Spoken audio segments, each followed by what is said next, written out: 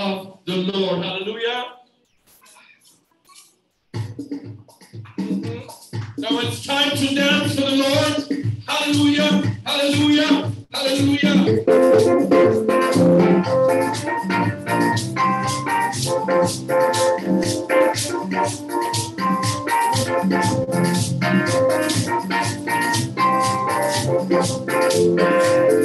What do we do? Even the sacrifice into the house of the Lord. Even the sacrifice into the house of God. Everyone sing with me. Even the sacrifice of praise into the house of the Lord. Even the sacrifice of praise into the house of God. We offer unto you. The sacrifice is of thanksgiving. We offer unto you. The sacrifice is of everyone is in the way. We feel the sacrifice of praise. Into the house of the Lord. The sacrifice is the sacrifice of praise. Into the house of the Lord.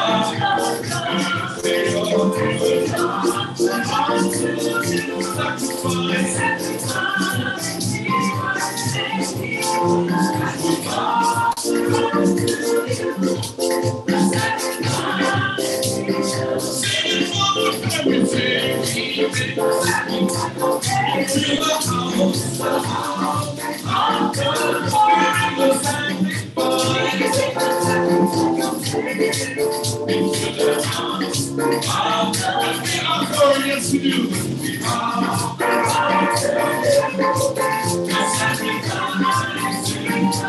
Yes, we do. We offer unto you the sacrifice of faith. You know, I have an observation that we all share. You know, he's not just the king. He's not just the Lord. But he's the king of kings. Amen. He is the king of kings. He is the Lord God of lords. His name is Jesus. Jesus will change you and he is the Lord of lords is the Lord of lords. His name is Jesus. Jesus. Take it as you will. He is the Savior. He is the King of the Lord. His name is Jesus. Jesus. Jesus. Take it as you will. He is the Savior. He is the King. Hey. The Lord. His name is Jesus. Jesus, take as you will. He is the King. Now, you know that the King has a great memory. You know, he has not forgotten about you. You know, sometimes you are in the valley, or is it the shadow of the valley of death? You know, it's not the valley of death, it's the shadow. But you might think that you are abandoned. But guess what? He has not forgotten you. Let me say this again. He has not forgotten you. And I want you to give this testimony through the song that says, I am not forgotten. Amen? I am not forgotten. I am not forgotten. I am not forgotten. God Almighty. I am not forgotten. I am not forgotten. I am not forgotten. God Almighty. Come on, sing it. Let us sing this together. I am not forgotten. I am not forgotten. I am not forgotten. God is always seen though. I am not forgotten. Yes, you do. I am not forgotten. He never knows. God bless you. God was waiting. Come on, everybody, give this people. Here we go.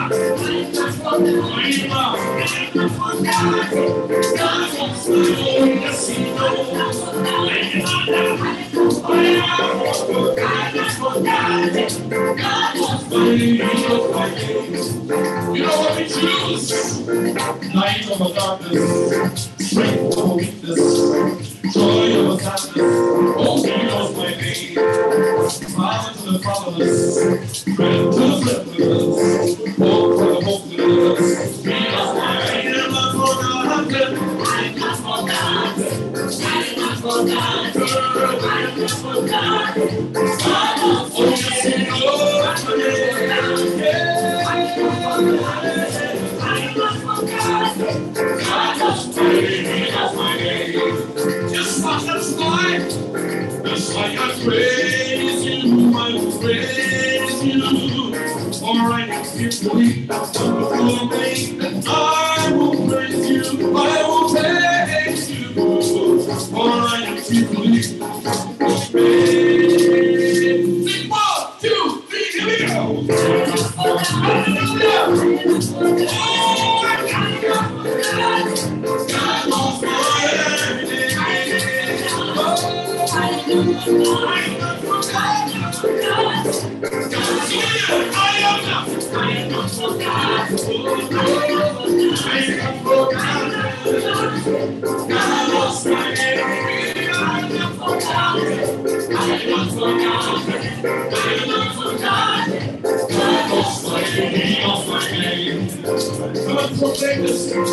He knows my name.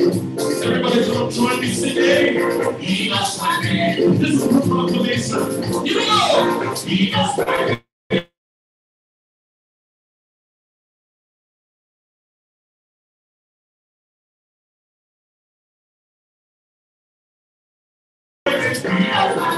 You know this is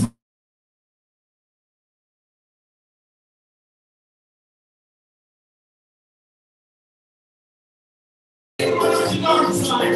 You know my name. Even when I despair, when I don't know what to do, you know my name. Yes, you know mercy. You know, yes, you know my name. Here we go. 1, 2. You know my name. Hallelujah. Hallelujah. Let's stretch forth our hands and just say, Lord Father, thank you. You know my name. You have not forgotten about me. You know who I am. You know the wretched things that I think, you know, the good things that I do, but you operate through me, and I have faith in you, Lord, that you through me are accomplishing the things that you had in mind before I even was born. So I thank you, Lord, for using me as a vessel, and not just me, but us as a community, Lord God. We are your people, we are your church. We are incomplete, we fail, but we are there, and we are available, Lord God. We are available to do your will. And so thank you, Lord Father, that you still do great things through us. And we are surrendering everything that we have to you, Lord God, to be instruments in your hands. Lord God, and to serve our families, our communities, our nations. And we give you glory. In Jesus' name we have praise. And the church says,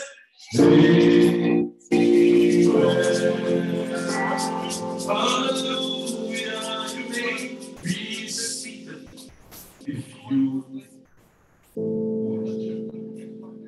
you remain standing, please. Hallelujah. Again, welcome everybody. Welcome to, I just give my personal welcome. I know there's going to be an official welcome, but welcome, Bishop Jeff, welcome. Mrs. Wright. Yeah, officially. It's so good to see you, Martha. It's good to see you. This has been, we have been expecting you. It's good to have you in our midst again, and there will be great things, great words said. And the Spirit of the Lord is here, so we just want you in fellowship, see what the Lord has in store for all of us. So welcome again. Welcome. And God is good. The next minister, please come. Oh, Sister Cherokee.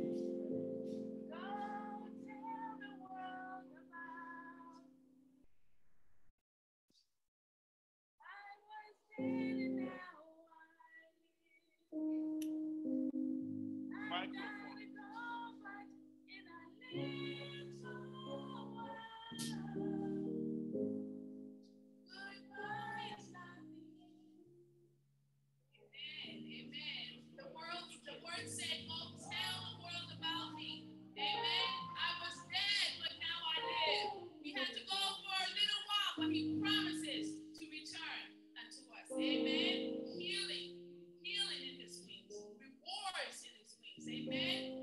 Amen. Praise the Lord. Thank you for joining us in worship this morning. Sorry, I have a lengthy announcements here today that I just received. On behalf of our senior pastor, Chuang Ron Pam, we welcome you. We welcome our guests from the Mosaic Mennonite Conference, Pastor Jeff Wright, his wife, Debbie Wright, amen, and Marta Castillo. You are welcome in the name of Jesus. Amen. Please listen carefully to the following announcements. Our theme for 2022 is Dwelling in the Godhood, Psalm 91. We are blessed and enriched by our pastors, elders, and deacons through the word of God on our weekly services.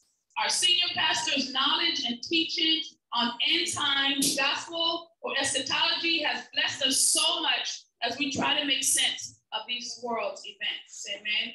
Join our worship on Sundays at 11 a.m. at the church sanctuary or on Zoom, or you can view on YouTube as well. Please invite someone for a life-changing message. Praise the Lord. You can reach us by email at lafaithchapel@gmail.com, or you can text or call 323-392-5487 for emergencies.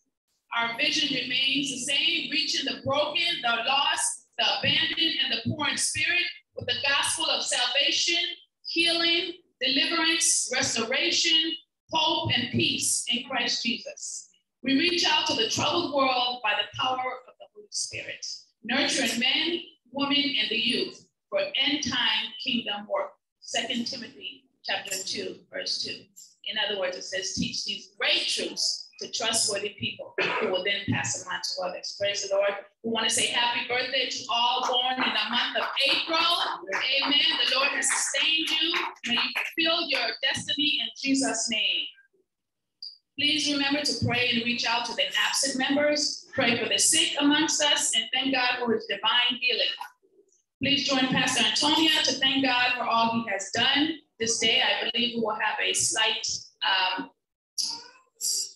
yes, I think we will have something for Pastor Antonia today. We'll keep everything brief today. I know we have another session. So our weekly services remain Monday nights at 7 p.m., intercessory prayers. Wednesday nights at 7 p.m., interactive Bible studies. And Friday night, 7 p.m., testimony and prayer night. Come and be blessed. Please be reminded that our Sunday services are now open to all on grounds at the sanctuary. We are opened up. Come in. If you feel like wearing a mask, you can wear a mask. If you don't feel like wearing a mask, but if you're feeling sick, please stay home. In Jesus' name. And so today after service at Royal Dominion Chapel, please join the African Belizean Missions Association in worship. ABC MMA. That's all I remember. ABC MMA. Amen. Daughters of Hannah invite you to save the date for their annual conference, which would be Saturday, May 28th, 2022. Saturday, May 28th, 2022, the annual conference for the Daughters of Hannah. And there will be a household items and toys donations giveaway at the ABC MMA meeting today. And we're going to pray for the peace of America and the world, for God's intervention in humanitarian and suffering. Please keep that on your prayer list. And thank you for your tithes and offerings sent by Cash App and LA Faith Chap to Zelle. Please check the address before sending to Zelle. It is lafaithchapel@gmail.com. We want you to please continue to use this system, even if you are attending in person. You are supporting the work of ministry in our local church. May God bless you in the work of your hands. Please, we encourage you to get vaccinated. We encourage you to get vaccinated and take your booster shots. And then please continue to observe all hygiene precautions. Wear your face mask, wash and sanitize your hands in safe distance at all times. Praise the Lord. This is going to end our announcements, but I just wanted to give me a brief moment. The Bible tells us not to grow weary in well-doing. At the proper time, we will reap a harvest if we faint not. Amen. It is started again, it's stated again in 2 Thessalonians 3:13. In the time allotted here, we should go about doing good. And the Bible says, especially for the household of faith. Pastors doing the work of God may feel sometimes they may feel some type of pressure, as Paul did coming into Macedonia, as Paul testified to the fighting and fears, conflicts, and harassments. As we fight back, it helps us to persevere. Pastors have a job to help others not grow weary. Amen.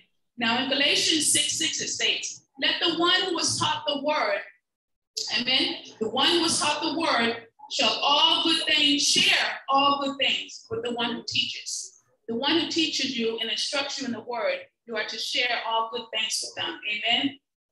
We have received instructions and clarity in the word of God as the word is brought forth unto us here at LA Faith Chapel and rightly divided unto those who give ear to hear in this house of faith. In Jesus' name, I want to ask Pastor Pam to please come up for a moment. I want to invite all the pastors to come, please. Okay. Can we switch to this now? Wesley? Can we switch to this? Now, no more this. Great. Yeah. Let's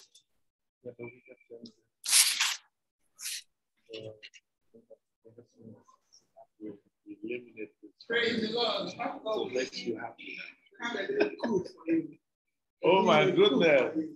Wow. Praise the Lord. My sister had just said it all. The Bible says, when you have a pastor that taught you the word of God, that you also have to sow into his life. We have really been blessed by our senior pastor in the past month.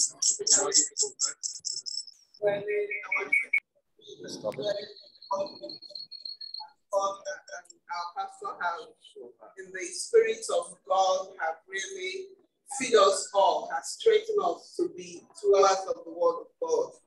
He has come with word of comfort, edification, word of rebuke. He has really blessed us indeed. So we just planned this little coup for him this morning, just to bless him, just to tell him we appreciate him, just to thank him. So we, he's always busy with everything. Pastor, please, can you just be a little bit? A little bit. No, just stay there. We just want to tell you we appreciate you. Wow. We thank God for the gift of God in your life. You've been a blessing to us individually as a church in our community. And it was laid in our hearts to do this little token, just to tell you we love you, we appreciate you. And we ask that the grace of God will continue to abide in your life. And we will continue to be open to receive this inflow of what God doing in your life to be a blessing to us. So thank you all. You all bring. Thank you. Bring the offering. Oh, wow. Okay, you collected. Oh, what a surprise. What a surprise.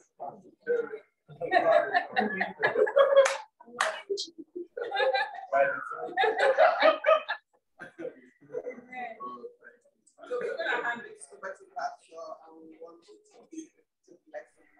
Okay. Let's just thank God. Father, tonight we just want to appreciate the seed that has been planted. We know, oh God, it is not in vain.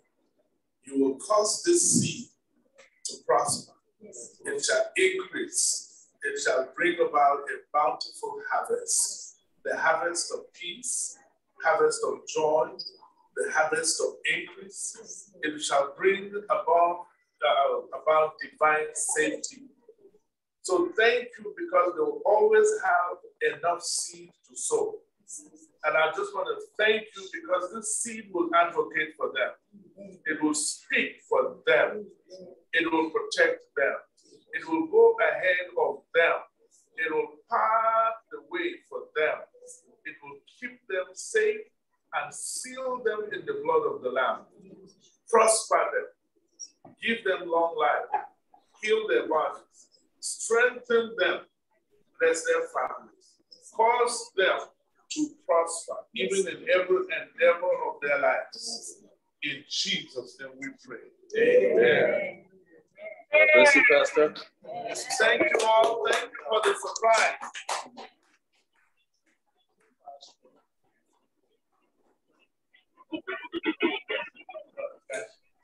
Just wanted to let them know that Pastor just finished a series on eschatology and soul winning. So we were blessed. We were extremely blessed. And we just wanted to give a token. Thank you. In Jesus' name. Amen.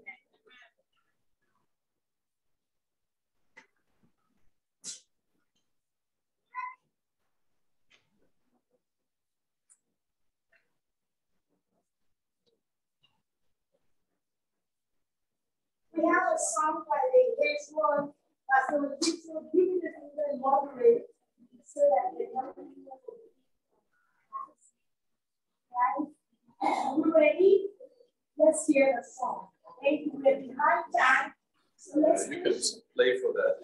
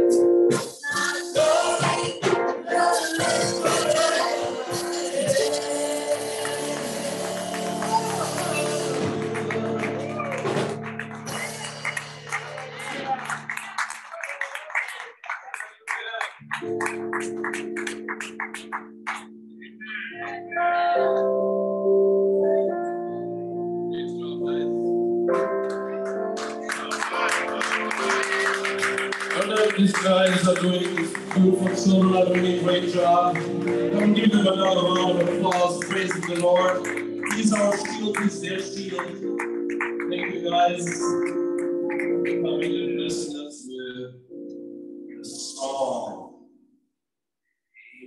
Amen. Amen. Pastor Chidi, are you ready to take us a step higher? I'm not sure if that's possible. Yes, I was ready. And by the word, I was singing. Come on, come on. Praise the Lord. Praise the Lord.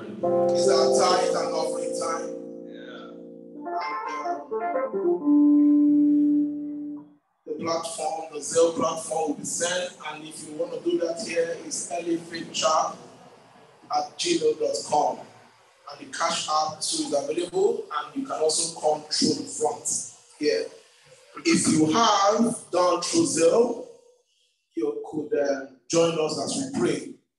I'm going to read the book of 2 Corinthians chapter 8, verse 9. 2 Corinthians chapter 8 and verse 9. We just passed through the resurrection month. Christ has resurrected. And verse 9 says, "For you know the grace of our Lord Jesus Christ, that though he was rich, he left his kingdom, he left heaven, and he came down here for your sake. He became poor, that you through his poverty might become rich."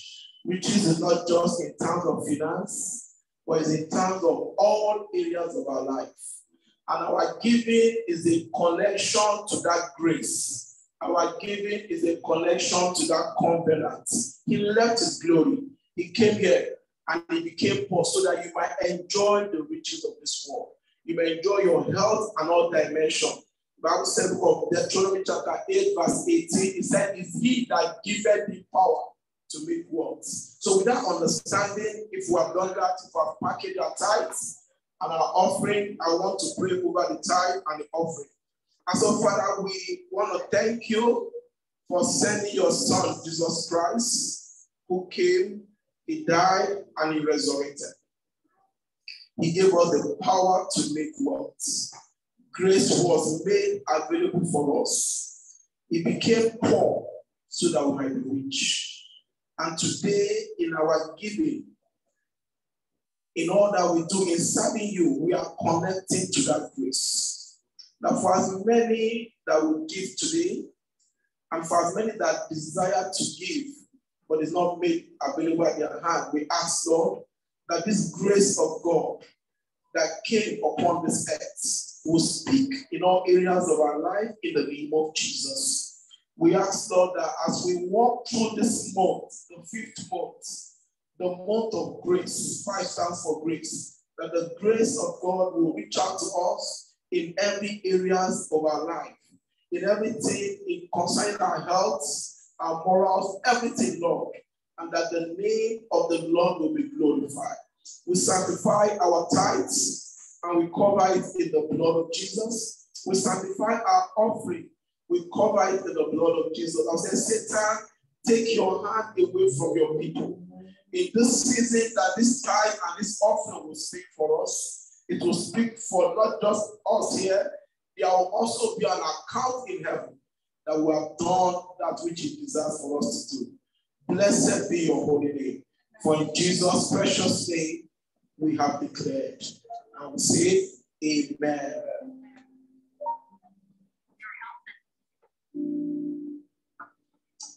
Praise the Lord. Thank you, Pastor Chidi. I want to just say again, Pastor Chidi, that your kids are doing really well. Yes, Sister Stella, teaching them well. It's a joy to see them grow into praise warriors. So, yeah, offering. That's true. While I'm speaking, you can do your physical offering, as well as Sister Jericho said, you're offering on Zelle and all the other platforms. If you prefer to do it in person, please welcome. So again, it's great to see the youth stepping up, right? It's great to see them being excited about singing for the Lord and serving in the church. And so you guys are doing well in directing them in that path. You'll continue to sing great songs here in the church and have the kids express themselves, right? And we are worshiping Him in giving and offering. So you can, let me just sing a song for that, Just as the Bible says, give, it shall be given unto you. Let's make it nice. Give, it shall be given unto you. Oh yeah, you can step forward and give your offering. There you go. Give, it shall be given unto you.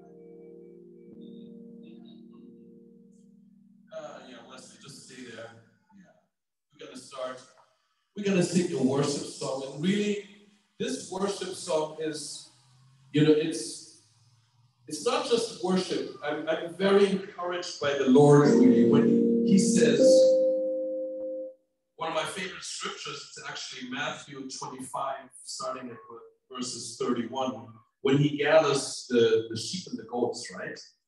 And He gathers those and says, in my coming, this is what's going to happen. And I don't want to read the whole scripture, you can read it by yourself, but what we really learn from that is the love for God vehicles through the love for people. I say this again. The love for God vehicles through the love for people. If you don't love people, you don't love God's people, you don't love God. That's what He's actually teaching us. And He says, what you have not done for the least of these, my brethren, you have not done unto me. And so when we say, oh God, I love you, but I don't really love my neighbor, you are actually far away from Jesus. Amen? And so that's why with this song, this next song is a song of blessing. And we want to bless our brethren through this song, because if we bless our brethren, we actually bless God. Amen?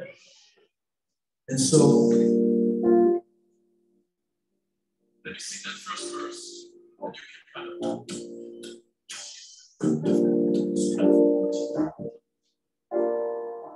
be blessed, my brother. Be blessed, my sister. Be blessed wherever this life leads you. Let me encourage you. Let me speak life to you. You can depend on God to see you through.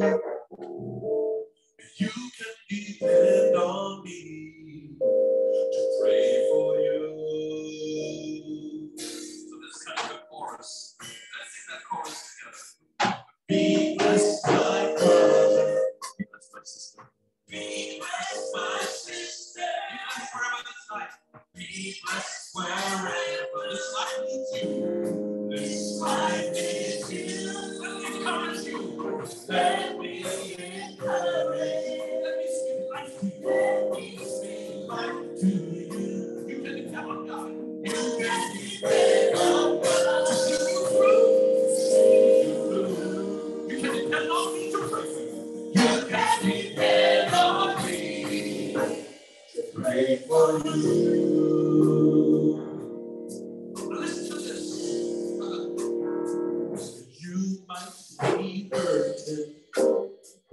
You might be crying. You might be worried and frustrated too. Let me encourage you. Let me speak life to you. You can depend on God to see you through, yeah. You can depend on me to pray for you. Let's sing it again. Be blessed, my brother.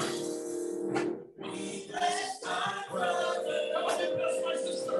Be blessed, my sister. Be blessed wherever this life. Be blessed wherever this life leads you. This life leads you. Let me encourage you. Let me encourage. Let me speak life to you. Let me speak life to you. You can depend on God. You can depend on God. See you through. You can depend on me. You can depend on me. Pray for you. I see you. Let's point to somebody that you want to bless. Or think about somebody you want to bless right now. And listen to this. And say, I see you in the 1, 2, 3, 4 future. And you look better. I see you walking in favor and prosperity too. Everybody, let me encourage you. Let me speak life to you. Let me speak life to you. You can depend on God. You can depend on God. See you through. You can depend on me. You can depend on me. Let's do this one time. I see you in the future. I see you in the future. You look better. Oh yeah. I see you walking in favor. Prosperity too. Let me encourage you. Let me encourage. Let me speak life to you. Let me speak life to you. You can depend on God. You can depend on me. For you.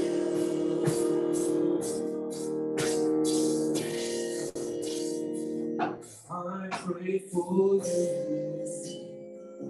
You pray for me. Watch God change things. I pray for you. You pray for me. And watch God change things.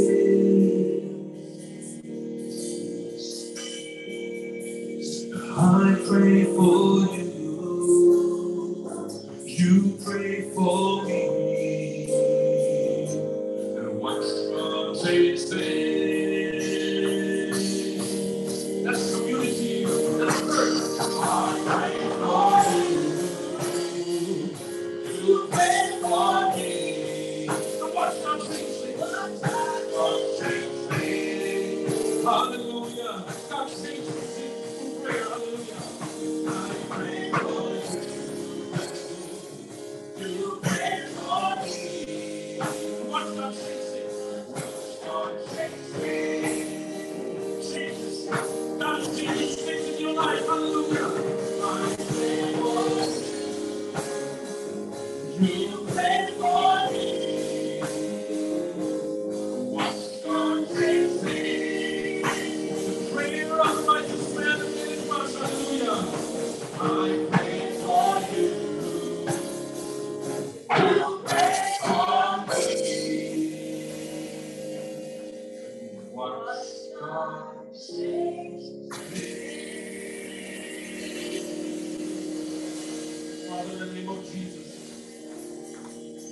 we thank you, Lord Father, that you've given us the tool of prayer and praise and worship, Lord God, so that we can respond to your love with the love that we have, that you have given us. And not just for you, but Lord God, through the brethren, through my sister, through my brother, but that we can be community, that we can share that love with each other. We thank you for that gift. In Jesus' name we have worshiped. Let's give Jesus a clap offering.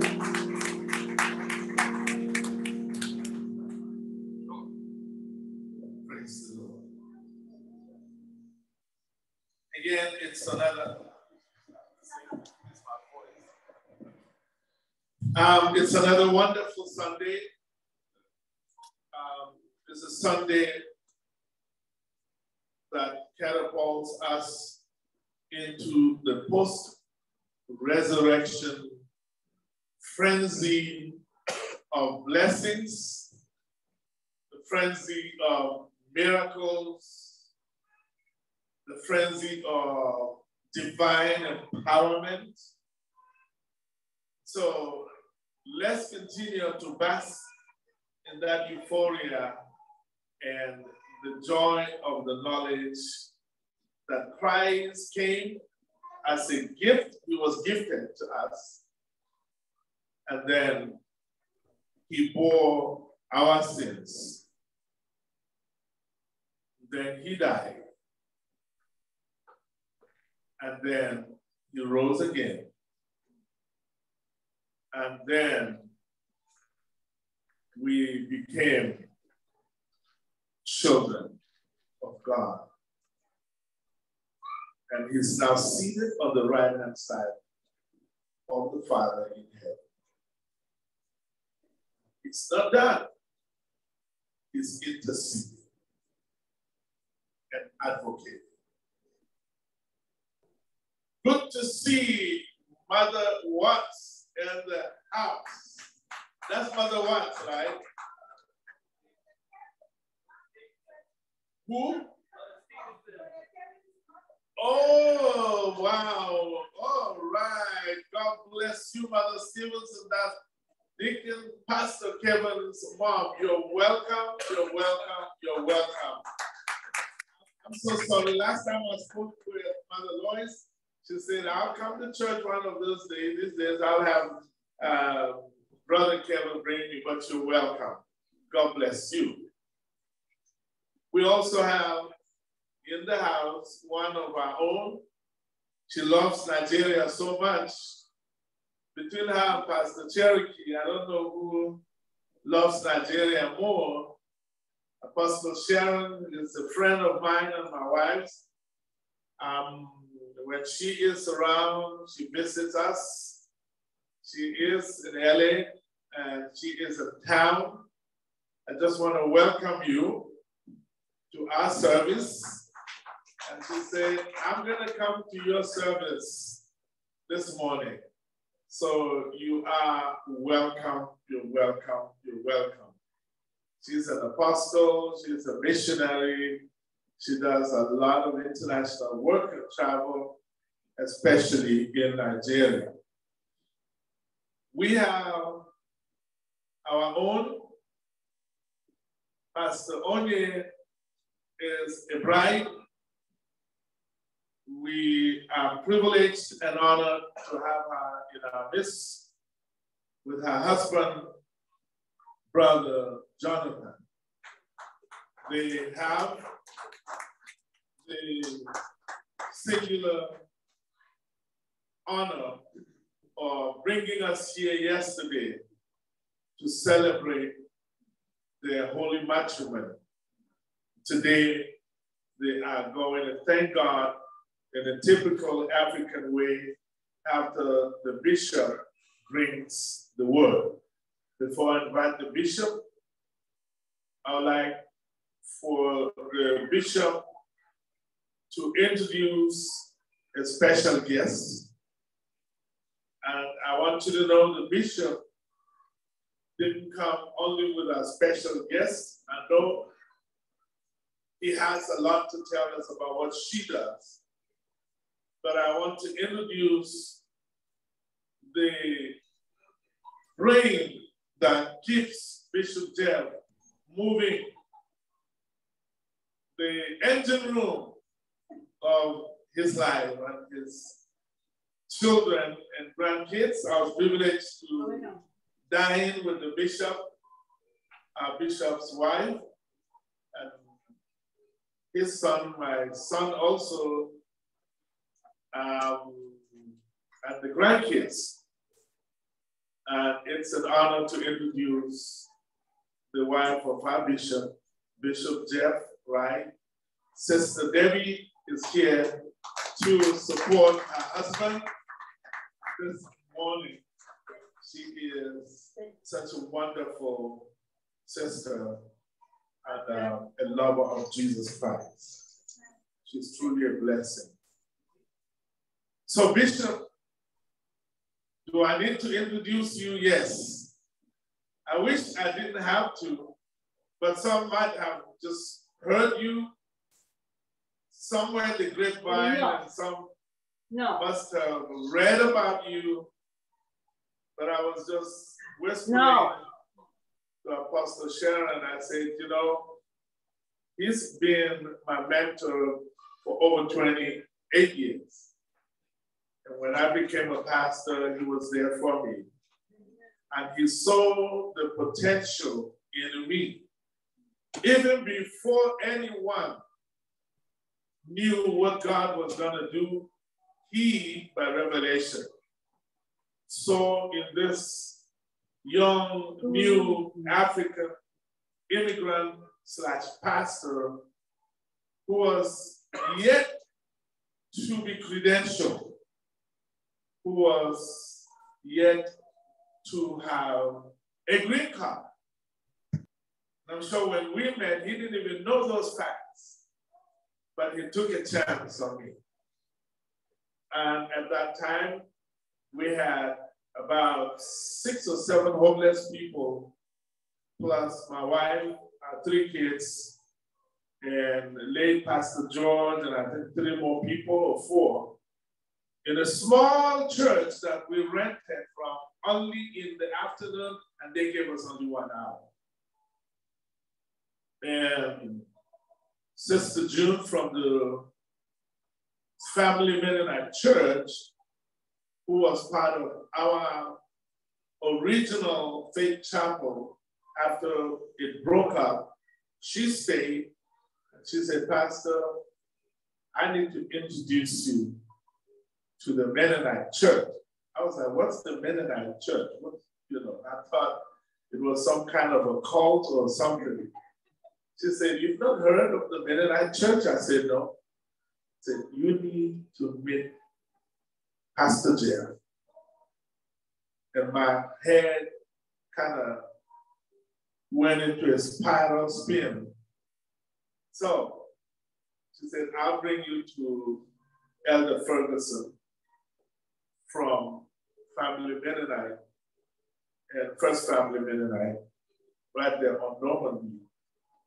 And he then introduced, he set up an appointment with Bishop Jeff. Never known me, never met. And we met. And we spoke. He agreed to visit. He came. And to be honest with you, I was really didn't know what to expect, because the church wasn't big. It was made up of just about 8 people with a bunch of homeless people. The first thing out of the service, out of his mouth, he said, Pastor Pam, how are you able to do this? I would like to work with you. For this is what the Mennonite Church has been struggling with, and you are doing it. What do you need? I'll work with you. And like they say, the rest is history. So I just want to appreciate my mentor, my bishop, my friend, my pastor, Bishop Jeff. I welcome him. Can we please rise and appreciate the servant from the Lord? After we gave me a chance, he also hired me and gave me my first real employment in America. Without a green card, he made me staff associate in charge of African and African-American congregations in Southern California, a 2-year position. And after that, he then introduced me to, I believe last time I counted, it was about 8 different Mennonite agencies and organizations. And he made sure I was board member, I was part of it, and it was amazing, to the point whereby through his influence, I became a board member of the Mennonite Missions Network, the biggest Mennonite agency in the world that has representation in over 50-something countries all over the world. And I was part of the transition from Commission on Home Ministry. And talking about MMA, he is the brain behind it. Because at one of our meetings, I came back and I was just drained, frustrated. I said, Bishop, how come Africans don't have representation in the Mennonite Church? And they keep saying, well, you have to have a constituency group. To me, what was a constituency group? I said, we are immigrant pastors, and we're doing a lot of work in North America. Give us recognition. The Chinese haven't recognized. African Americans have their own. The Hmong people, Indonesians, the Hispanics. And we are Africans. We need a voice. He said, Pastor Pam, you are the voice. You want a constituency group. He picked up, I'll never forget, in the office in Pasadena. And then we started playing with words and acronyms. And I think we ended up with Mennonite Mission for Partnership, and whatever, African Mennonites for Mission Partnerships. And he said, you will lead that group. That was how I led that group.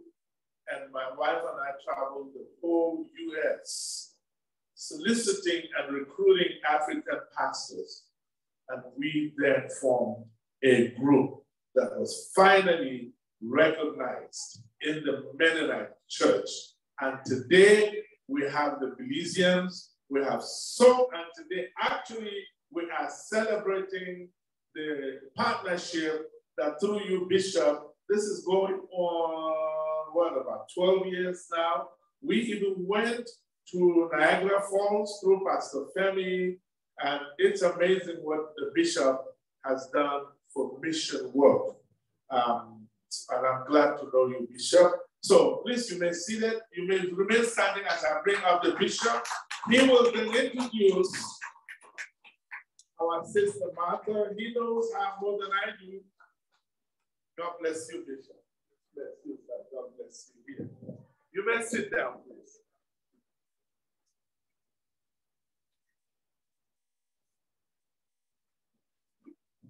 Coming to LA Faith Chapel is always a humbling experience because Pastor makes it sound like I did a whole bunch of stuff a few years ago. All I did was say, the Spirit of the Lord's upon you, brother, go do stuff. And he did. And, you know, there wasn't any good, logical reason for this African brother from Nigeria to trust some white guy from Rancho Cucamonga to be there for him. No good reason at all for him to trust, but he trusted. And he trusted in the Lord. And God used our partnership in powerful ways, mostly with me in the background and Pastor Pam out front leading the way. And so I tell people that God did not give me biological brothers, but he gave me two brothers that will be with me for the rest of my days. One is my brother Joe Monicum from Heston College, and the other is Pastor Pam. When I see Pastor Pam, I don't think of, oh, this is one of the pastors I worked with in Mosaic Conference. I think my brother's here. And to have you be family with me, when the dinner he alluded to, the way the seating worked out, he spent the whole evening sitting next to my son, who's now in his mid-30s. I forget just how old he is. I can't do the math at my age. And Pastor Pam's been part of his life since he was a little kid. And to see the two of them talk to each other as adults and share in life together was just incredibly powerful for me. My son's uncle spent an evening with him, and for my grandsons to see that and be blessed by that. It's just powerful. So thank you, my friend. Many of you know that LA Faith Chapel is part of Mosaic Mennonite Conference. And then you probably think, what's Mosaic Mennonite Conference? Well, I'll talk more about that later, but I want to introduce to you and invite to join me up here one of my many bosses at Mosaic Mennonite Conference. Pastor Martha Castillo is the Associate Executive Conference Minister, which if you've met Brother Steve Chris, he's the Executive Conference Minister. Martha is the #2 person in the organization. And she has this great God-given superpower. She has the power to cancel meetings. I've been so blessed by that gift that she has shared on several occasions, where all of a sudden this meeting and I'm going, oh Lord, I don't know how I'm going to fit this in. All of a sudden an email pops up saying, Marta has canceled the meeting. Yes, Jesus, you spoke through her. Thank you. But beyond that superpower, she also has the power of the Holy Spirit resident in her life and brings to her role just this beautiful sense of grace and wisdom. We Mennonites, we like to make things really complex. It's part of being family together. You know, when you're family together, sometimes there are just ways of doing things, and you know you can't quite do it simply. You got to do it the hard way because it's family. Marta keeps figuring out how to do things more and more simply. And I'm just really grateful for that gift. We keep working at Mosaic Conference in making it easier and easier to be brothers and sisters together. We don't want to be a conference of churches that tick off a bunch of boxes and say, okay, everybody's follow the rules. If you follow the rules, you're in. If you don't, you're out. We want to be a body of believers. It says the Spirit of the Lord is at work in our midst. Let's celebrate that. Let's encourage one another. Let's support one another. Let's resource one another. And that's what Marta does. So Sister Marta, I'm going to invite you to come and share a few words with us. I told her Friday night that she was preaching. And she gave me that wide-eyed look like, oh, no, I'm not. But come bring us some words of greeting and affirmation from Mosaic. And let's give her a hand.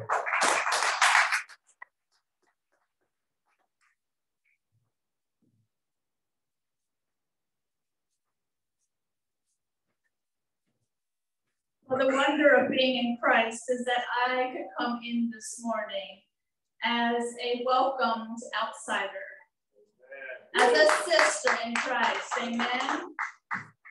In Ephesians 2, we read that Jesus is our peace, and that he has made two groups one and has destroyed the barrier, the dividing wall of hostility.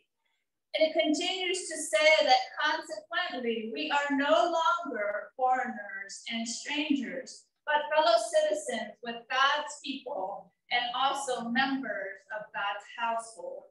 We are built on the foundation of the apostles and the prophets, with Christ Jesus himself as the chief cornerstone. In him, the whole building is joined together and rises to become a holy temple in the Lord. In him, you too are being built together to become a dwelling in which God lives by God's Spirit. So today, we are one body in Jesus Christ. We are all welcomed outsiders, and we all welcome others in the name of Jesus. Mosaic is a group of congregations that is built on the foundation of Jesus Christ. We are being built together by the power of the Holy Spirit to become the living temple of the Lord. We are bits and pieces, little bits and pieces of brokenness, of beauty, that God, the power of God's Spirit forms together a beautiful picture, this beautiful vision of who we can be in Jesus Christ. And so, I just wanted to say that today, just tell you a little bit about Mosaic. We are 66 congregations. Without you, we would be 65. So you are one of those. We are located in 6 to 7 states. I couldn't count exactly, so I'm just going to say 6 or 7 here in the United States. We also have partners in mission in Mexico and Honduras and other places around the world, Indonesia. We are 150 plus pastors, and we have 6 or 7 worshiping languages. And if you would count all the languages people that worship in, there's probably much more than that. But there's 6 or 7 official worshiping languages. We are new immigrant churches. We are African, we are Hispanic, we are Caribbean, we are African American, we are ethnic Mennonite. Everyone belongs because we are no longer foreigners or strangers, but we are all members. We are members of Mosaic Mennonite Conference, which is just a tiny part of the body of Christ. in the world, right? So Mosaic is not the end, right? It's much bigger than Mosaic. The kingdom of God is much bigger than Mosaic. Mosaic is just a small piece. Everyone at one time or another will feel like an outsider. But if we can see ourselves as persons who Christ has welcomed into the family of God, if we can see ourselves as someone who is maybe on the outside in some places, but always on the inside with Jesus Christ and in the family of God, then we also will become people who can welcome others in. The story of Peter and Cornelius in the book of Acts. In that story, there are times when I have thought of myself as Peter, but that is not true. I am Cornelius. I am the one who was on the outside, who was welcomed in. We are all Cornelius. And Peter brought Cornelius in through his own transformation. But Peter was also transformed by the testimony of Cornelius. And so we come together as welcomed outsiders to transform and change and help each other grow into a temple for the Lord. And because we are welcomed in, I want to say it again, because we are welcomed in, we welcome others in. You have chosen to become part of this, again, small part of the body of Christ called Mosaic Conference. But we are fellow citizens with God's people everywhere. And we were all welcomed in, so we can welcome each other in and become one in the name of Jesus. So we can become one in the name of Jesus. That means something for Bishop Jeff to say that he has two brothers. One of those brothers is Pastor Pam. Amen. That is transformation. That is God working, becoming one in Jesus Christ. And so, brothers and sisters, today we want to recognize and honor among you your pastors and your leaders, your deacons and your ministers who have decided to join in the journey of receiving their credentials through Mosaic Conference. We are grateful for their commitment and their leadership, and we pray that this process will not be a burden, will not be a burden, will not be a burden on them, but that it will also be an opportunity for growth and relationship and clarity. If you have complaints about the process, I'm the one that you can complain to, right, brother? Don't complain to Bishop Jeff. He has enough on his plate. But you can complain to me. But I pray that this process, again, will not be a burden to my brothers and sisters here, but it will be an opportunity for growth and for relationship and clarity. And we commit to walking together with you and learning from you. I'd like to invite those who are going through this process to come forward. And I'm going to pass the mic back to the bishop.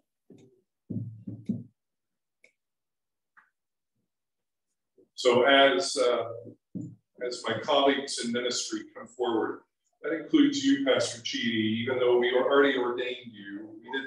We had to do it by Zoom, so we're bringing you up here in front of everybody.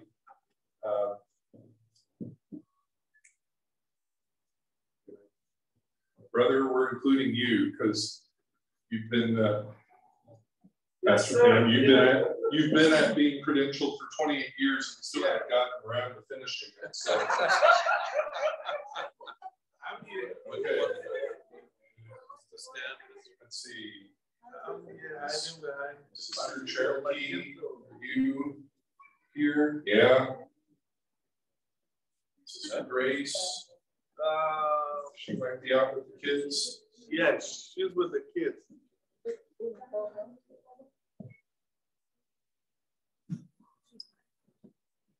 So, brothers and sisters, I commend this. This way? Yeah. So the country bit see us.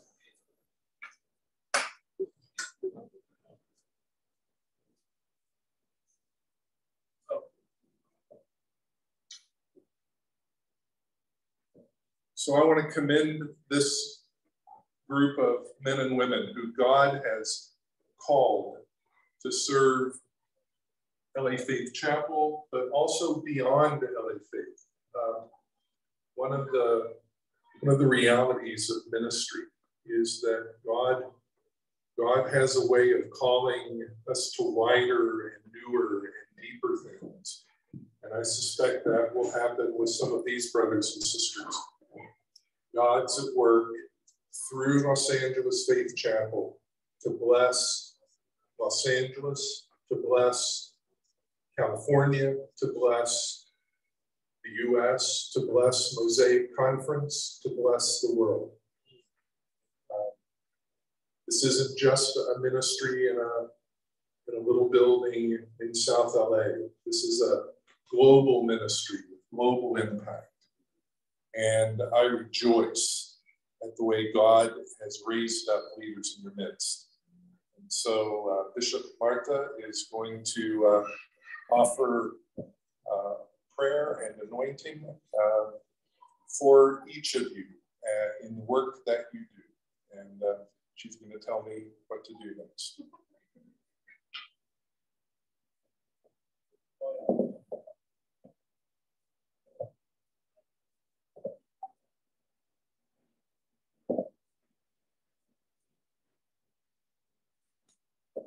To ask Pastor Bishop Jeff to anoint each of our ministers and pastors today.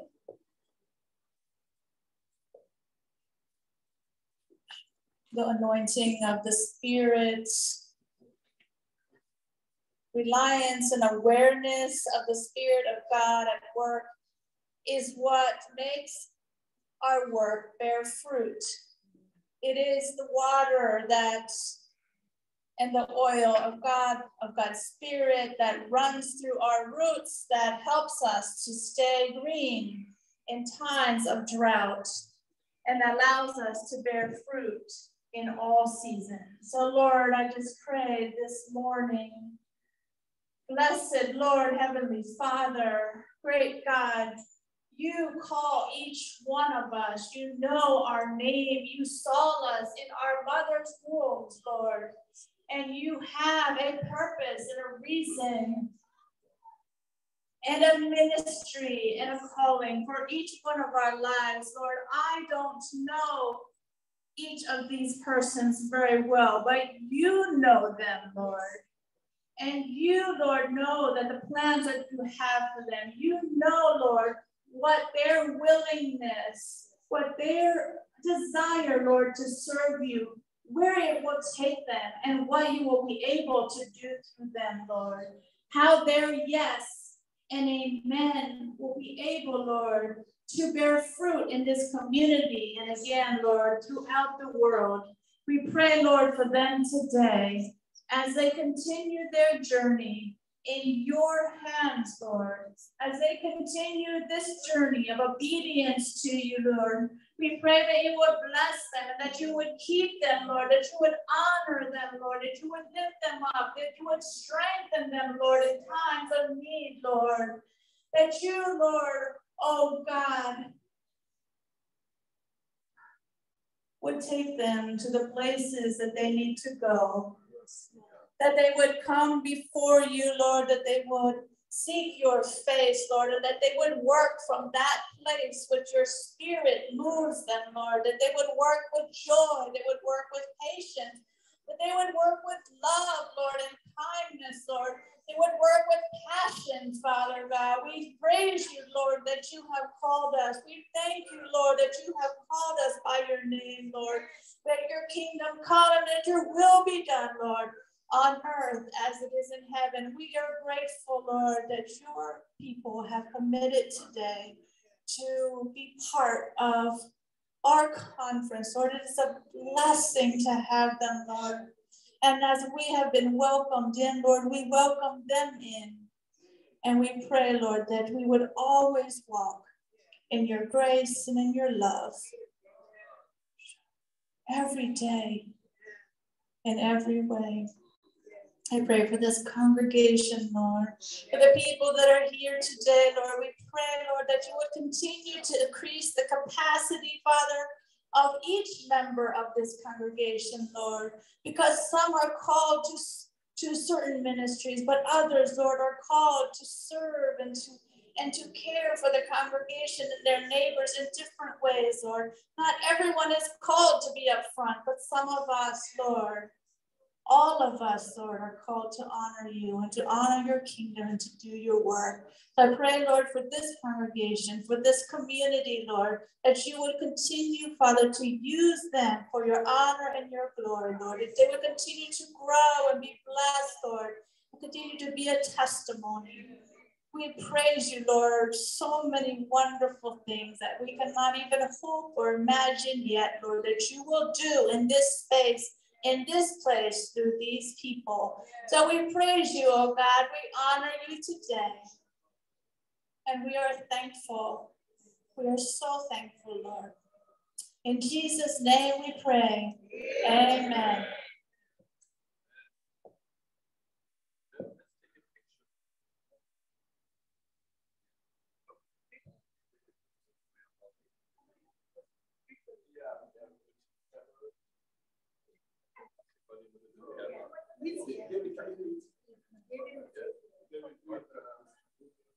With our camera, she wants a picture. We can send it. You can take with her camera. Yeah.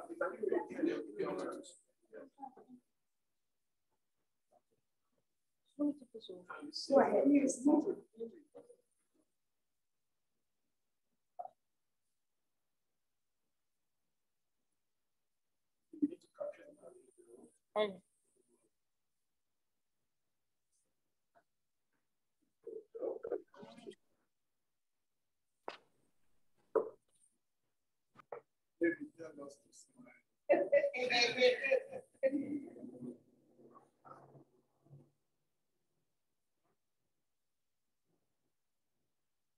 Great.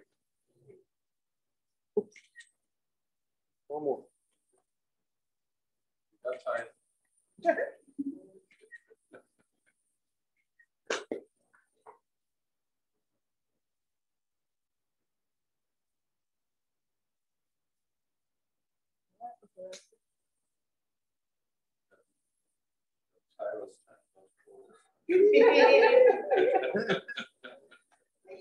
Are you good?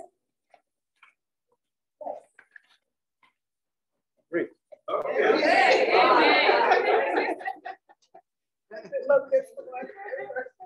Yes, you will tell us what you are doing. Editing, I was editing.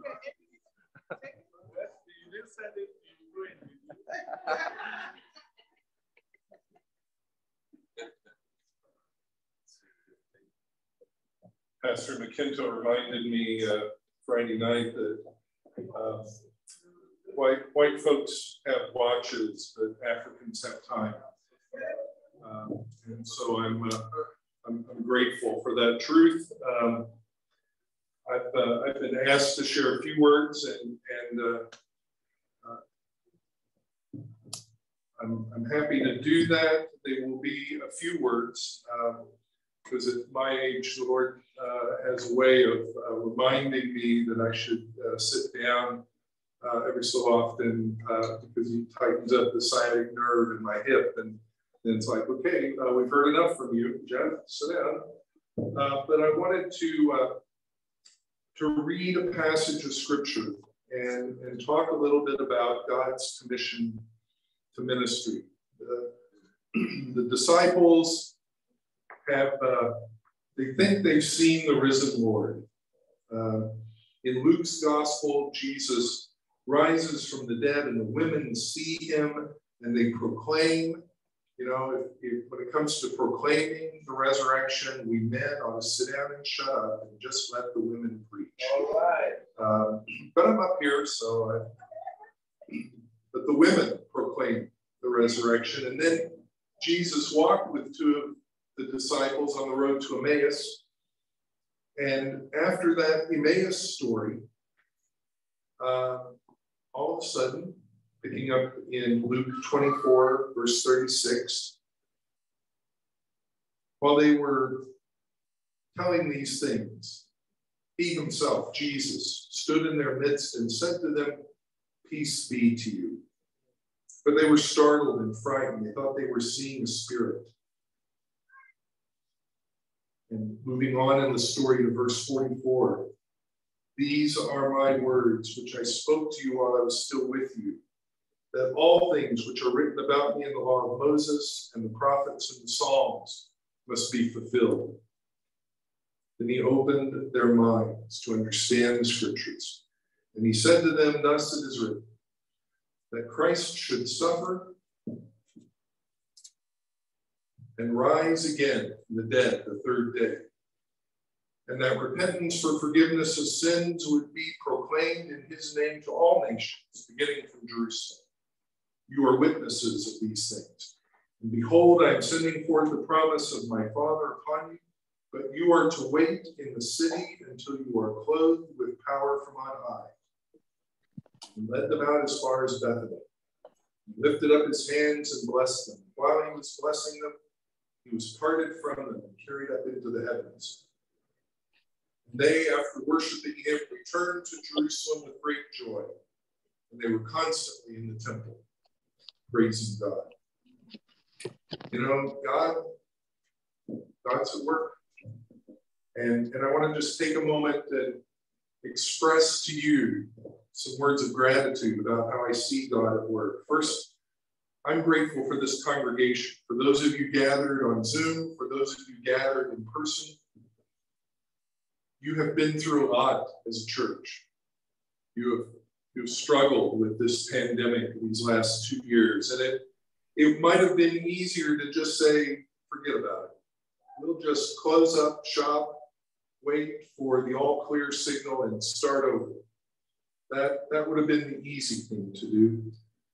But instead, as a congregation, you've kept figuring out ways to be faithful in witness and in worship and in work together. So I'm grateful for LA Faith Chapel and your legacy of faithful witness. You've been at it now almost 30 years. And God continues to raise up leaders. God continues to raise up opportunity. God continues to raise up challenge. And then gives you the grace to meet these challenges. So I'm just grateful for you as a congregation. Know that every day you're being prayed for as church. I'm grateful for your lead pastor and his wife. So they pastored together, and their visions of facing seasons of discouragement with joy. Pastor Pam introduced me with all the good stuff, but there were hard times too. There was a time when funding agency repossessed the building. There have been times when the homeless ministry struggled to stay afloat. There have been times when people's lives weren't necessarily dialed into following Jesus and were instead dialed into building themselves up. And Pastor Pam, Pastor Grace have met all of those challenges with the joy of the Lord. We've been friends, we've been family almost 30 years. I've never seen him lose his temper. We've been family for 30 years. He's seen me lose my temper plenty of times. But I've never seen him lose it. It's always, God has something to teach us. God will bring us through this. He's been my teacher of faith all these years. To be able to face seasons of discouragement with joy is the heart of ministry in the 21st century in North America. If you're not prepared to deal with discouragement, to deal with disappointment, to deal with things not always working out, then do something else in life. Don't do ministry. There will be discouragement. Jesus says, be of good cheer. I've overcome the world. And thanks be to God for Chuang and Grace Pan, who model what that overcoming looks like. I'm grateful for Mosaic Mennonite Conference, this association of churches that was started 297 years ago in 1725 on the principle of what was called then brotherly agreement. Today we would say brotherly and sisterly agreement. And it was reinvented about 3 years ago to be more formational, missional, and intercultural. Martha talks about 66 churches. There are also about 34 what we call conference-related ministries. So over 100 places of worship and ministry call Mosaic their home in Pennsylvania, New Jersey, New York, Vermont, Florida, California. I think that's 6 states. Okay, it's got to be 7. Marta says it's 7 and 7. We have relationships with churches in Puerto Rico, Honduras, Mexico, Indonesia, and soon through the work of Amahoro International, we look forward to a CRM, a conference-related mission ministry relationship in the Great Lakes of Africa. God is faithful. He keeps bringing us into opportunity, bringing us into his vision, bringing us into his mission. Mission is not what we do. It's what God calls us into. The church doesn't have a mission. God's mission has a church. And I'm just grateful that Mosaic Mennonite Conference continues to answer that call. When the bell rings for mission to go forth, Mosaic Conference stands up and counts the cost, pays the bills, and makes it happen. And I'm just very grateful. Some of you know that I'm living, Debbie and I are living a very different life this year, that we've been in Riverside, California for the last 16 years. But this year we are back and forth between Southeast Pennsylvania and Riverside. It's my great privilege to be the interim pastor at the Blooming Glen Mennonite Church. Now, when you hear Blooming Glen Mennonite Church, if you think rural, out in the country, farmland all around, you'd be absolutely right. Blooming Glen was founded in 1753. It's been on the same piece of property since then. In the church cemetery, there are 2,800 tombstones. There are families in this church that have been part of it for 7 generations. There is a lot of rootedness and groundedness in this church. And God, in his sense of humor, has asked me, who has spent his whole life doing urban ministry and working on the fly, and how do we improvise, and how do we do things with duct tape and baling wire and chewing gum and hold it together. He's called me to this congregation for a year, not forever, but for a year, to work with them as they are in transition. And so I get the best of both worlds. I get to be in a very, very traditional Mennonite congregation, and I get to come home to LA Faith Chapel and be with you. And so God is just blessing Debbie and I tremendously. You know, this passage in Luke that I read to you is one of 4 great commissions in the Gospels. Matthew's Great Commission is the one we know the best. It's the call to be a global movement of preaching and teaching and baptizing and church planting. We know all about that. Mark's Great Commission, at the end of that gospel, is about confronting evil head on and defeating the toxic and deadly powers of evil. John's Great Commission is about receiving the Holy Spirit and forgiving those who have betrayed us. And Luke and Acts, the passage that I read to you, is about joyfully waiting on the Holy Spirit for direction. You know, I'm a white guy. I hate waiting. I've got to watch. I've got places to go, people to see, things to do. What's next? The gospel today, what's next? Wait. Wait.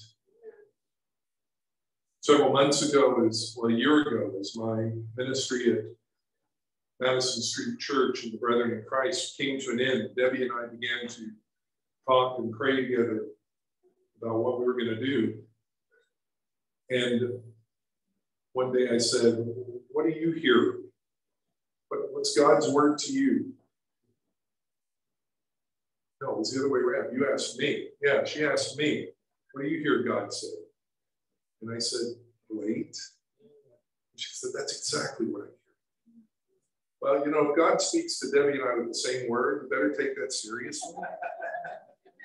That's right. So we heard the word wait, and it was the first time in my life, in my ministry, that I heard wait. Brothers and sisters, I got to tell you, waiting is hard.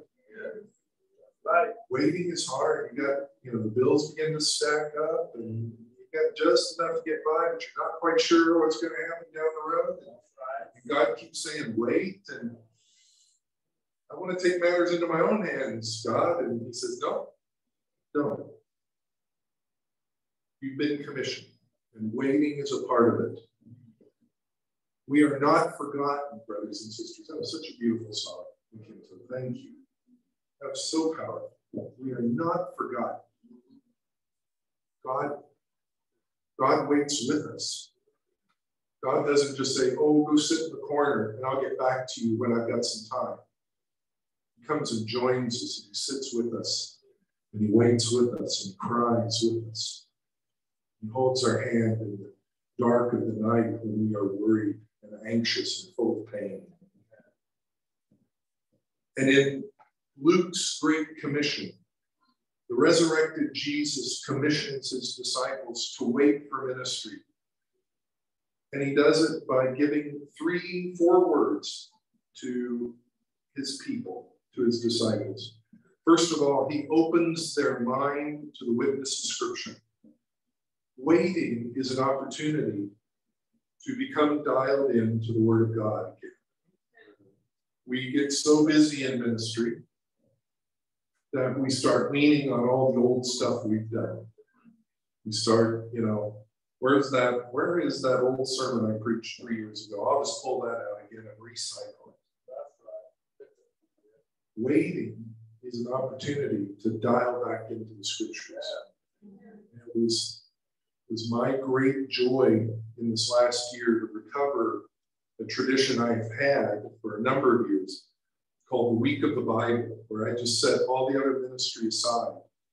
And I just started Genesis 1 and go to Revelation 22 and just read straight through. If I don't understand everything, if the list of begats and begones are too long, I just read over them. God will speak to me through what God wants to say. Yeah. I just need to be faithful in reading. Our ministry begins with letting Jesus open our minds to the Word. Our commission is also centered in the healing and forgiving message of the resurrection. Now, we're almost all here good Pentecostals as well as Anabaptists. Some of us try harder to be Pentecostals than others. I have to try it. I have to work at it. Pentecostalism doesn't come easily for me because I'm stuck in my left brain up here. But this I know, the work of healing, the holy, miraculous work of healing, and the holy, miraculous work of forgiving comes out of the resurrection. It doesn't come out of how spiritual we are, how good we are, how pious we are, how well we speak in tongues, how well we interpret tongues. None of that ultimately matters. What matters is, do we believe in the resurrection? Does Jesus' empty tomb mean something to us on Monday, not just on Sunday? Does it mean something the rest of the year, not just one day out of the year? Our ministry is centered in the healing and forgiving, restoring message of the resurrection. Because he lives, we can face tomorrow. Our commission, thirdly, is formed by making waiting a spiritual habit. Sometimes we only wait when God sits us down hard and says, you need a timeout. I've had to do that with my son and daughter over the years, where it's like, okay, enough, go sit in timeout for a while. Oh, I don't want to. And they go and they calm down and we work it out. Well, that's not a spiritual habit. That's discipline. That's punishment. We need to develop the spiritual habit of waiting, of taking time out to listen to the Lord. Listen, we are all in ministry here, bivocational servants of the Lord. We all have to do things to pay the bills and to serve God. We're all hustling, sometimes 24/7, 365. But if we don't develop in that the spiritual habit of waiting, taking time away, of Sabbath, we will ultimately fail in ministry. We will burn out. And we will lose the blessing that God has given us. And then the fourth one, boy, this is one that you folks at Faith Chapel have just got to start working on. I tell you, the blessing of Christ's great commission to us is a lifestyle of worship and joy. And I don't know. I don't think I see enough worship and joy in this congregation. You're our teachers. You're my teacher, what it means to have a lifestyle of worship and joy. Thank you for the gift that is Sunday morning here. Those are the things that anchor and form and shape Christ's commission to us. If we want to serve Jesus, our minds have to be open to the Word. Our lives have to be centered in the resurrection. We have to develop the spiritual habit of waiting, and we have to live a lifestyle of worship and joy. And so our calling, sisters and brothers, is to be a people who joyfully wait. Because waiting is an active thing, it's not passive. And waiting is not an individual thing, it's done together as community. We wait together by being students of Scripture together. We wait together by being an Easter people, living in the resurrection power. We wait together for the Holy Spirit to give us guidance and direction. And we wait together in joyful worship. And that active communal waiting led to the transformation of the day of Pentecost. And so this morning I want to leave you with a question and a quote. And the question is this: can you trust the Holy Spirit to empower you at the right time and the right place to witness to the resurrection in the right way? Can you do that? Can you trust the Holy Spirit? Not to empower you to do great things, but to empower you to wait for the right time and the right place to witness to the resurrection in the right way. Great missionary statesman of the 20th century, Leslie Newbigin, had served nearly 50 years in India. And the church in South India sent him home to England, where he discovered that England had completely changed and become very secular. And towards the end of his life, he taught in colleges and seminaries and lectured and wrote. encouraging the church in the West to recover its missionary witness. And in his 90s, he was invited to a dinner in his honor in Bristol, England. And speaker after speaker stood up and appreciated him in so many different ways. And then he was asked to speak. And at 95, I think, almost totally blind, he's helped to his feet, and he quotes this passage of scripture that I read from Mark's Gospel. And then he smiled and said this: mission begins with an explosion of joy. The news that the rejected and crucified Jesus is alive is something we cannot suppress. It must be told. Who could be silent about the resurrection? The mission of the church in the pages of the New Testament is like the fallout of a vast explosion. It's a radioactive fallout that is not lethal, brothers and sisters, but it's life-giving. Yeah. And so I say to you this morning, let the joy explode. Let God speak. Let the great things come forth, not because we've earned it or deserve it or have figured it out, but because God is at work. Amen. And he has not forgotten us. Amen. Thanks be to God for his word. Amen.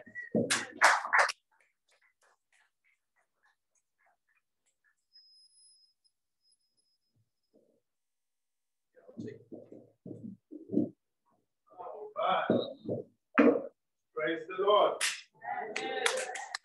God bless you, Bishop. God bless you. God bless you. All right. Okay. Let's just appreciate our Bishop one more time.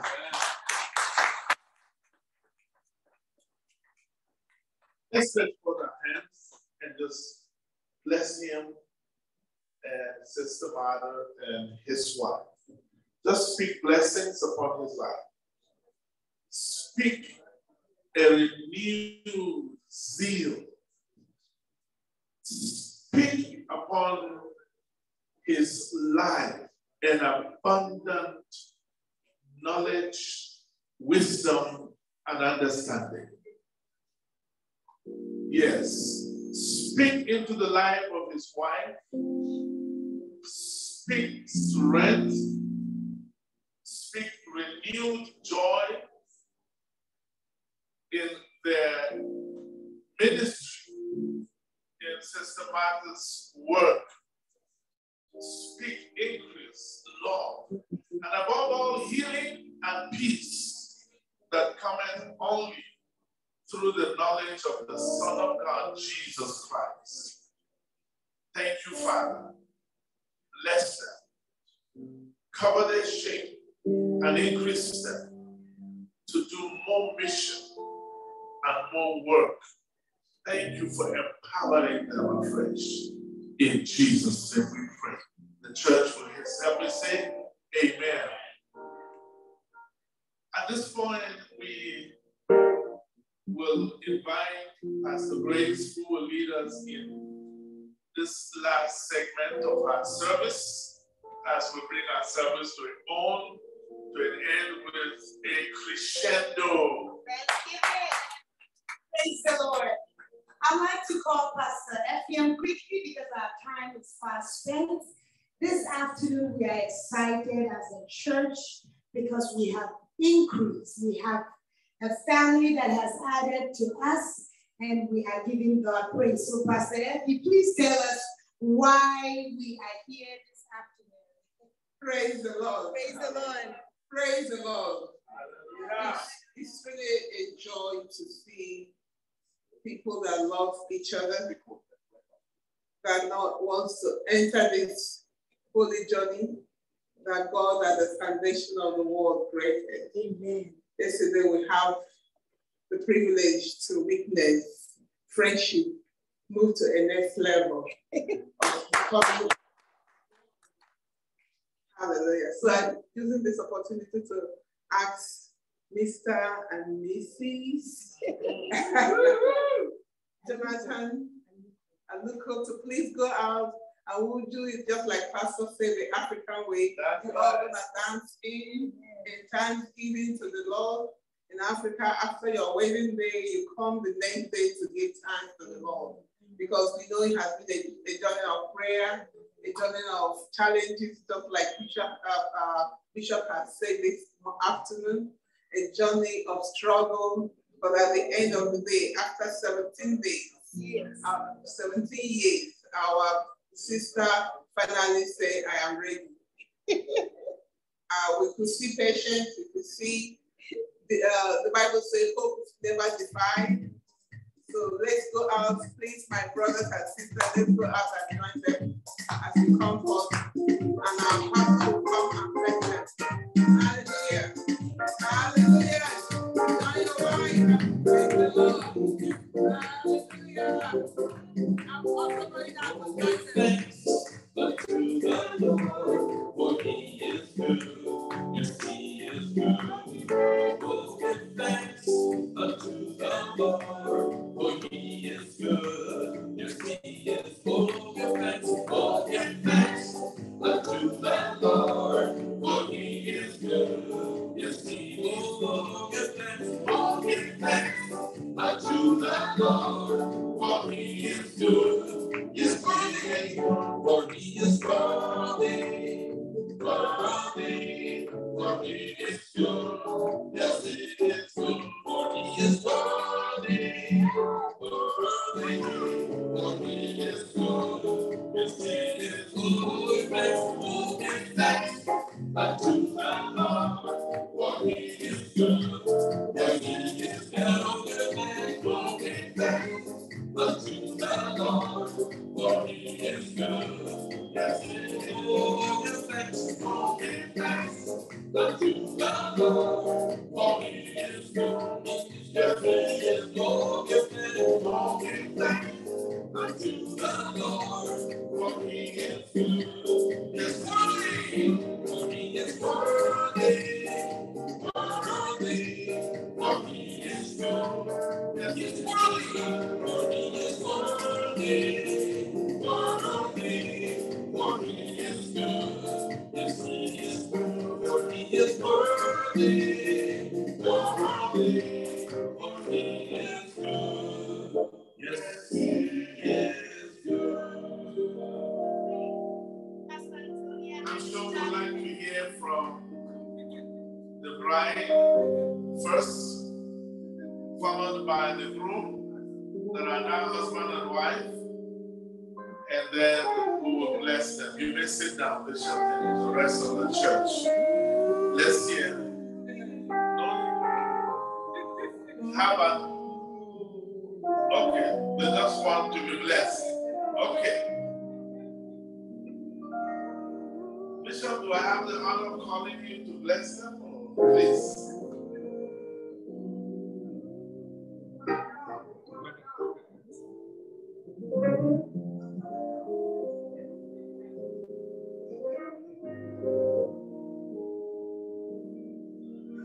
It's a joy whenever God brings a man and a woman together.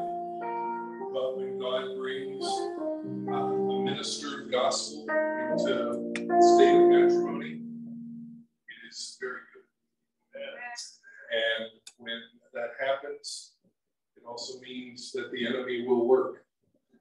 So we want to circle around this couple and offer blessing, offer grace, offer our strength, offer the reminder that got our eyes on you, not to judge you, but to walk with you, not to encourage you.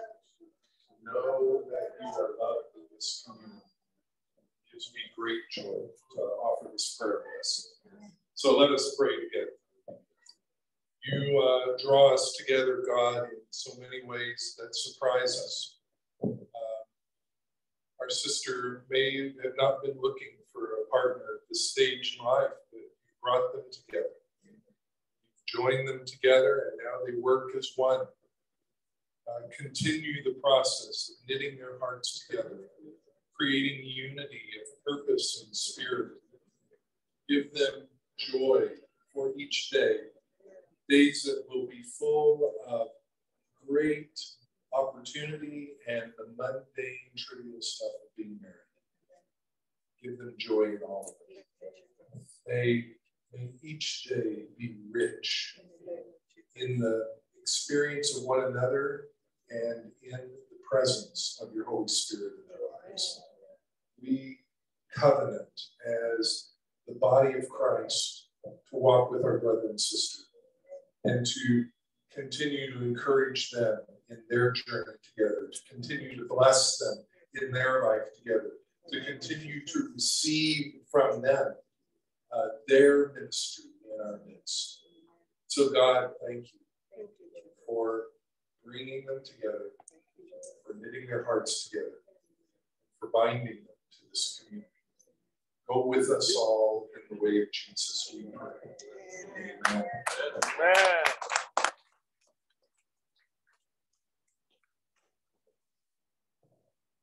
Congratulations again. God bless you. Congratulations. All right. With that, and for those of you in Zoom land, you have missed the handshake and the hugging that the bride and bridegroom would have loved to give you, but you can hug them from your screens.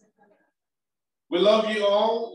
This brings to an end our service in the sanctuary, and I believe there's some refreshment. Okay, so we will go out and enjoy our refreshments. Let's rise up as we share the grace in fellowship. May the grace of our Lord Jesus Christ, the love of God, the sweet fellowship of the Holy Spirit be with us now and forevermore. Amen. Surely, goodness and mercy shall follow us all the days of our lives, and we shall dwell in the house of the Lord forever and ever. Amen. I see a brother behind